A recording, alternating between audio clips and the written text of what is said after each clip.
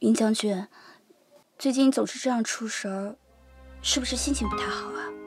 我不出神的时候，就想杀人。将军息怒，是不是莲儿哪做的不好？将军不开心了？你别动不动就给我下跪行吗？我又不是庙里的菩萨。好像是哦。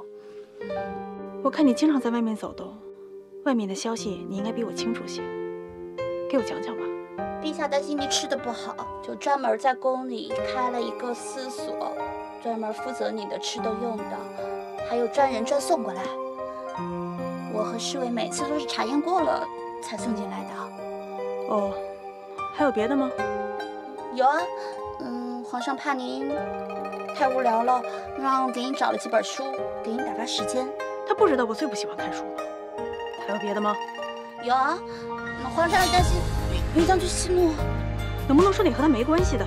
能，侍卫说有人托我把这个给您。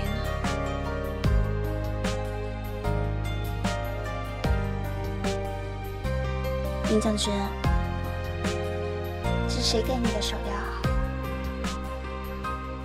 我觉得你还是不要问的好。退下吧，我累了。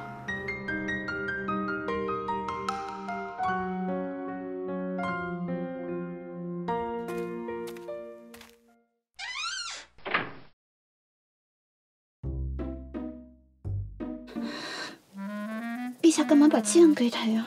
怪吓人的。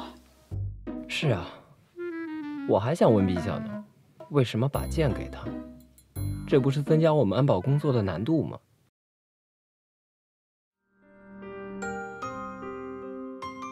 暮云岚，你到底在想什么？